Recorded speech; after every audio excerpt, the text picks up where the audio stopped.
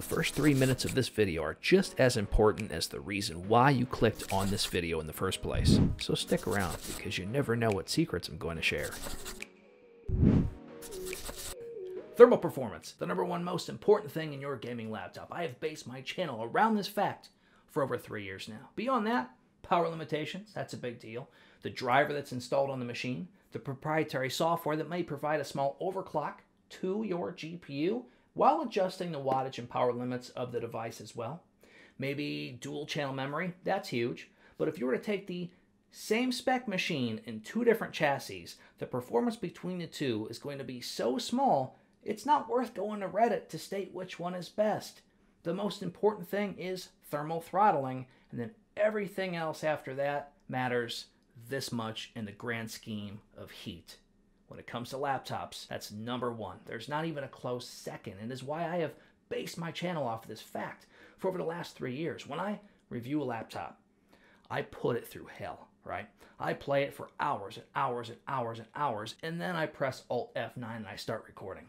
That is the kind of thermal performance expectation I want to show you, because everything else about the performance of the machine is going to perform within margin of error compared to everything else that it would be currently competing with spec for spec. Of course, pending no driver issues, no memory or hardware failures, of course, common sense things like that. What dictates the ultimate performance of your laptop? Thermals. And that is what this video is sort of about. I've got a laptop here that does not thermal throttle, and it allows maximum fans. I have tested 5 thermal pastes over the last week and a half. We have Thermal Grizzly Kryonaut, Thermal Grizzly Carbonaut, Phobya Nanogrease Extreme, Icy Diamond, and Kingpin KPX. Now, there were a few others that I wanted to add to the list, but I ran out of thermal interface material. Sort of a bummer. Now, I know what you're thinking. Whoa, Bob, what's the laptop? I'm not allowed to share this information with you, and here's why. The manufacturer specifically requested that I do not relay that information because the thermal interface material that I'm using is aftermarket and fresh. It is going to perform better than what you have at stock. And what they want to do is just try to eliminate some of the needless RMAs that they would be getting, because they saw a Bob of All Trades video where laptop X was performing much cooler than the laptop X that they just bought from said company, and they want this company to repaste their product. Do you see their point? Because it really makes a lot of sense to me. So with that said, just enjoy this video, take a look at the differences in thermal paste performance. We'll come to a conclusion at the end, and then we'll have fun in the comment section below. It's just that easy. Welcome to YouTube. Let's proceed. Each thermal paste was heavily abused and ran on the system for several days before testing.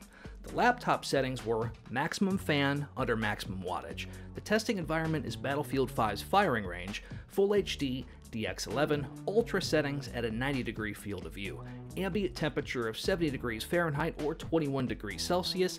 Each test ran for a minimum of 60 minutes. First up, Thermal Grizzly Kryonaut. Many have found Kryonaut to pump out. That's where the thermal paste squeezes out between the die and the cooler, rendering it useless. I personally have not experienced this. In fact, here's what my last application of Kryonaut looked like, and it was on a laptop for quite a while. It has been my go-to paste for laptops for several years. It's easy to apply and has served me well, exceeding 6 months and often 12 months before replaced. Its ease of use combined with solid performance has always made this an easy recommendation for the enthusiast. Moving on, Thermal Grizzly Carbonaut. This solution can work wonders, but has been shown to be sensitive to fitment of the cooler to die contact. This was the only test that I had to go back and adjust the cooler screws until I achieved proper mounting. This is something that must be done on a per laptop basis and will not carry over to the same laptop equally all of the time. Carbonaut was highly recommended by me when I first showcased this product on an Aero 15 and Mag 15 simultaneously, January 28, 2020. I liked this product then, and I still do today. In fact, I reused the Carbonaut from those laptops after storing the pads for several months. Carbonaut's main benefit is longevity, making them perfect for laptops providing proper fitment can be achieved. Next, Phobya Nanogrease Extreme. This thicker paste is harder to apply than Kryonaut but performs very well. Some find it superior in situations where the cooler to die contact is not perfect. Under hardware load, this paste took a bit longer to heat up versus Kryonaut, perhaps ideal for benchmarkers who base their laptop's thermal performance after a single time spy run.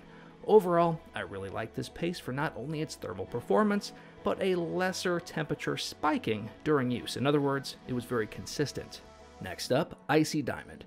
This paste is one of the thicker solutions and will most definitely score the copper and die.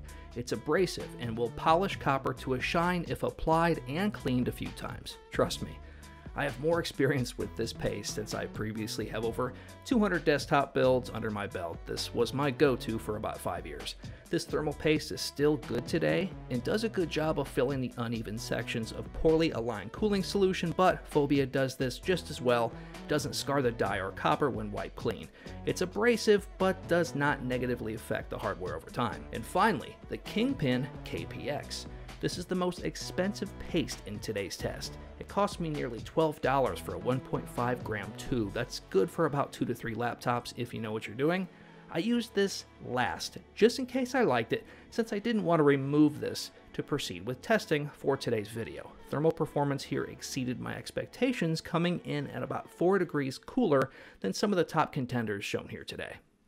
Alright, so let's wrap it up. What about the stock thermal performance? The footage was compromised. I put it in my Adobe suite and it was green. Oh, that was so frustrating. So, it was about 2 to 3 degrees warmer than the worst case scenario that you saw here today, making it about 7 degrees warmer than Kingpin KPX. When it comes to Kingpin KPX, it looks great. I just don't know how long it's going to last. In fact, I really don't know a whole lot about this thermal interface material to begin with, right?